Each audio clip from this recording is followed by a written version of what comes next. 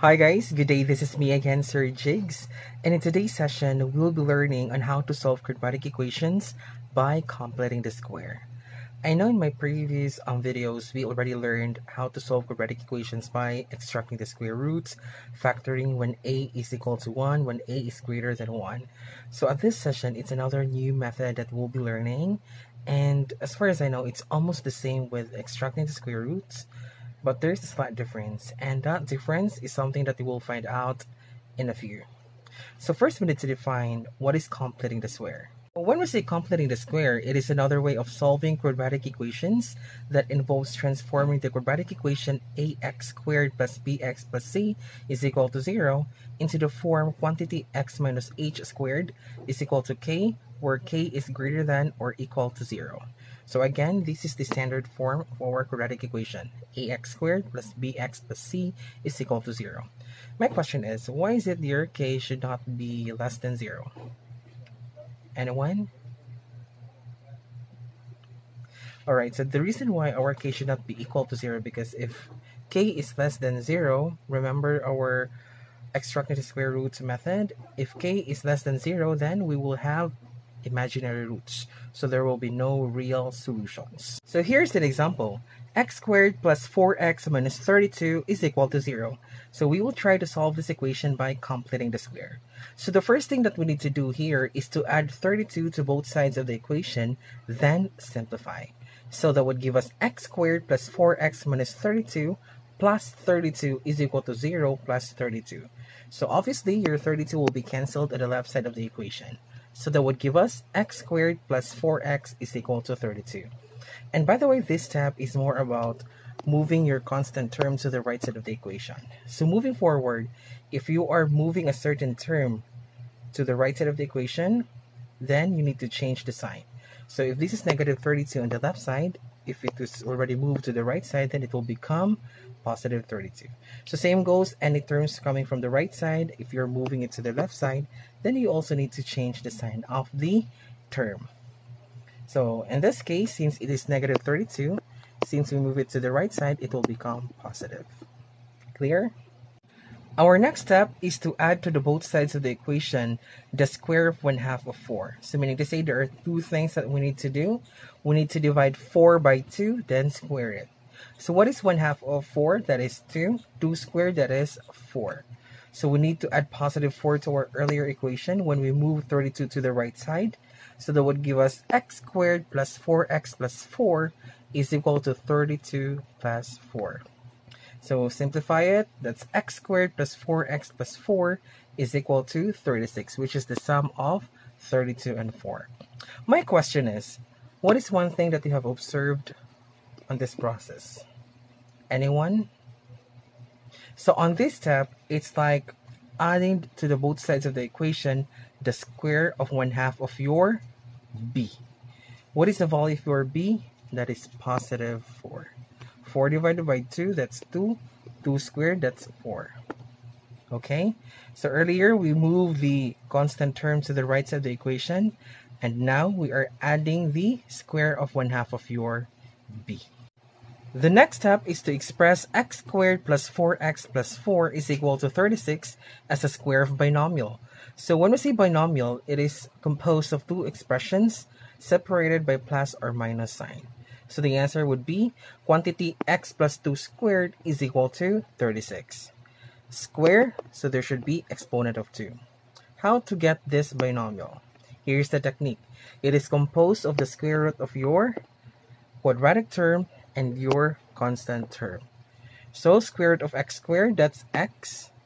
Square root of 4, that's 2. You just need to follow the sign of your linear term. Since it's positive, then it's positive. If this is negative or minus sign, then this would be minus or negative sign. Clear? So the next step that we need to do is to solve quantity x plus 2 squared is equal to 36 by extracting the square roots. Yes, you heard it right. As part of the steps in completing the square method, we are also extracting the square roots by applying the square root property. So we need to get the square root of quantity x plus 2 squared is equal to positive and negative square root of 36. So what is the square root of quantity x plus 2 squared, your radical sign and your exponent 2 will be cancelled. Okay, so therefore, leaving us x plus 2 is equal to positive and negative 6.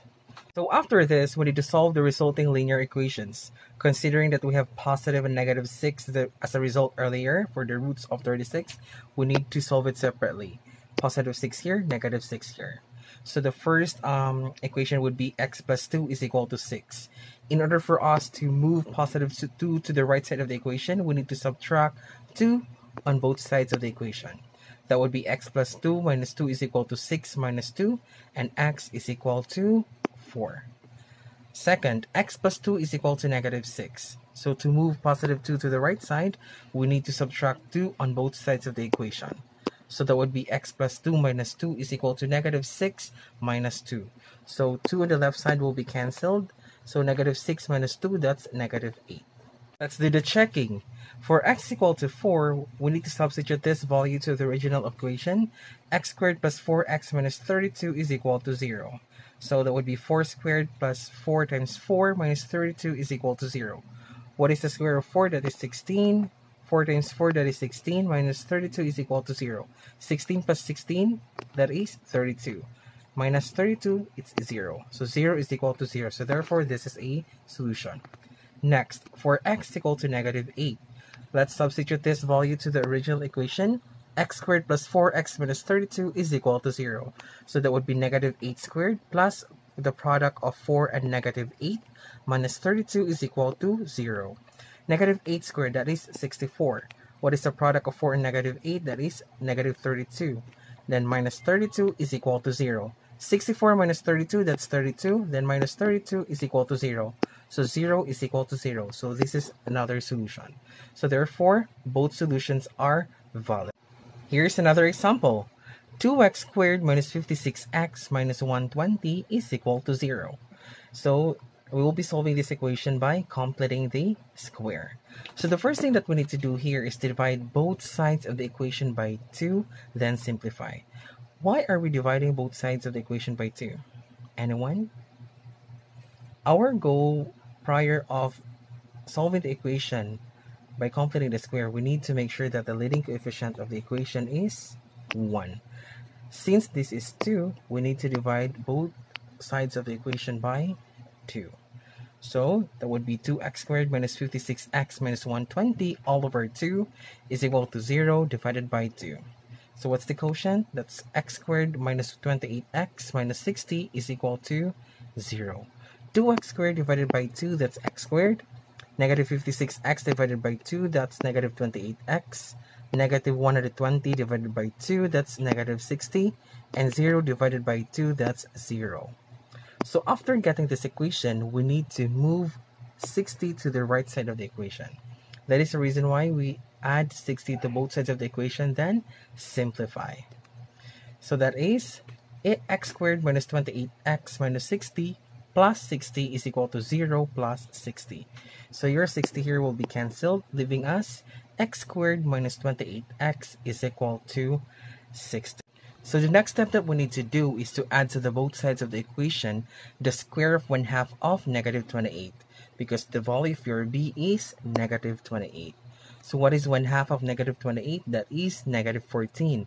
Negative 14 squared, that is 196. So we need to add 196 on both sides of the equation. So that would be x squared minus 28x plus 196 is equal to 60 plus 196. So what is the sum of 60 and 196? That is 256. So therefore, our final equation would be x squared minus 28x plus 196 is equal to 256. So after this, we need to express the equation as a square of binomial. So our technique here is to get the square root of your quadratic term and your constant term. What is the square root of x squared? That is x, and the square root of 196, that's 14. Considering that our linear term is a negative, so we need to follow the sign. So therefore, the square for binomial is quantity x minus 14 squared is equal to 256. So next is we need to solve this equation by extracting the square roots. That's the time we need to apply the square root property.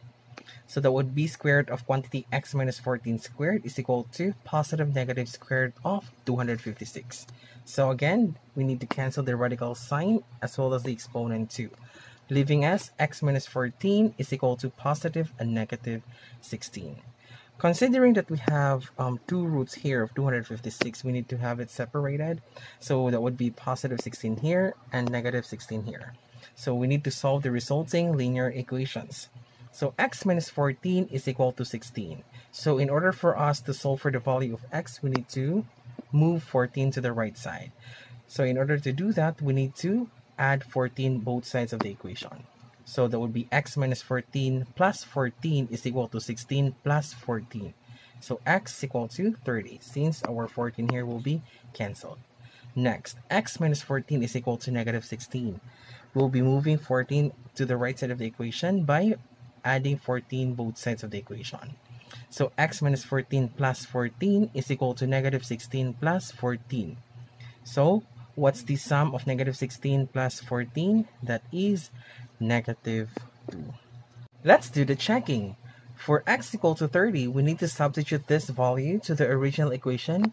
2x squared minus 56x minus 120 is equal to 0. So 2 multiplied by the square of 30 minus 56 times 30 minus 120 is equal to 0.